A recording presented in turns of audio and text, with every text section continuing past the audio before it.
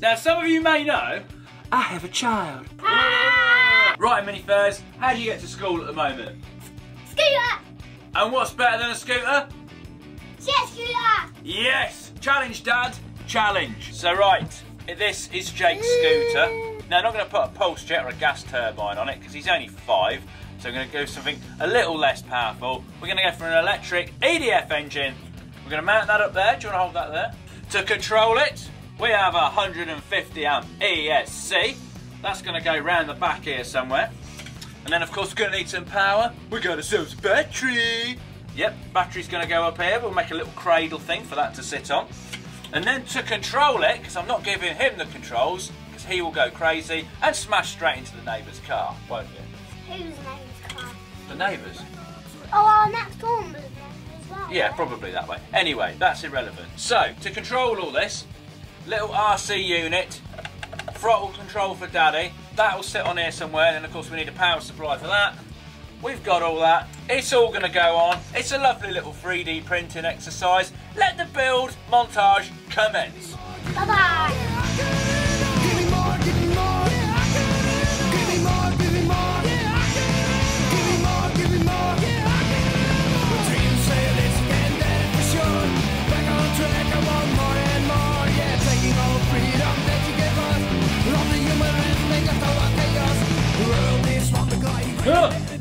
Is it done? Is it made it? Yeah, I built it, I've made it. Okay, the parts are 3D printed. Now this one took 14 hours. Now if you don't know much about 3D printing and you wonder how it prints over the top of nothing, well it doesn't. It basically prints support material, which is just like a fine mesh type bit of plastic that you can just break off afterwards. So we got this bit.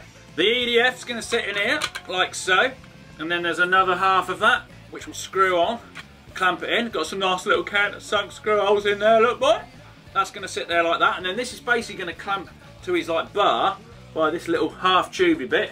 And then the other half is here. That's going to clamp on there. We'll fix it to it. All the electronics and gizmos, all going to go in these little recesses, like that. The RC unit in there and the battery around the back there. It'll look very neat and tidy and it'll look like a proper thing. And then the battery, ooh, this is going to slide over the bars, and then basically the battery bit, there's like a bit of a recess, it's going to shove in there. There we are. It'll shove in like that. We've got these little like bits that are missing out of it. That's for the cable ties to go around, so they're nice and flush. Because I like things to be neat, you know. Okay, let's get all that on it, wire it up, and then see what the old boy thinks of it, and send him to school super fast!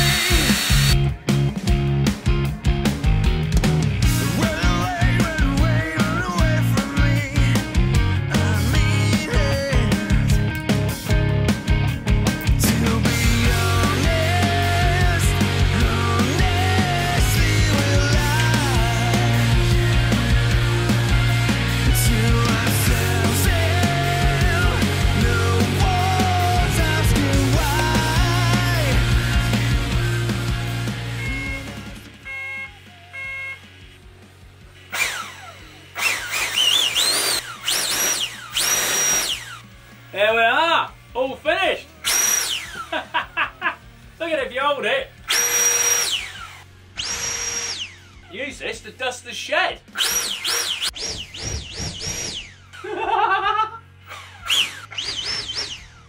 Let's go and see what the old boy thinks of it. Stand here. Are you ready for jet scooter? Yeah. Yeah. 3, 2, 1. Ta-da! Jet scooter! Come and have a look. Right, let's plug her in. There we are.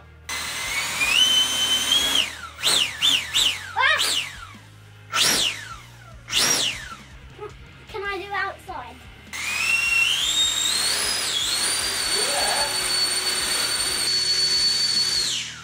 Oh!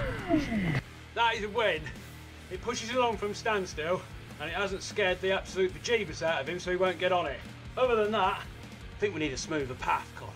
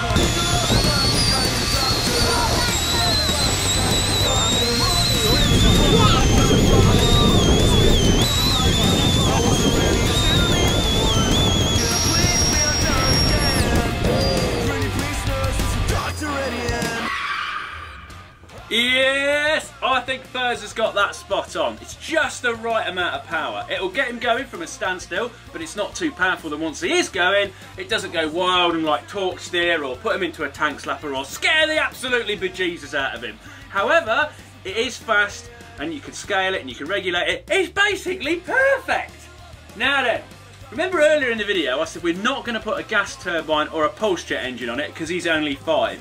Yes, he is only 5, but I'm not. So I'm viewing this very much as the child's version because Colin has acquired himself a turbo.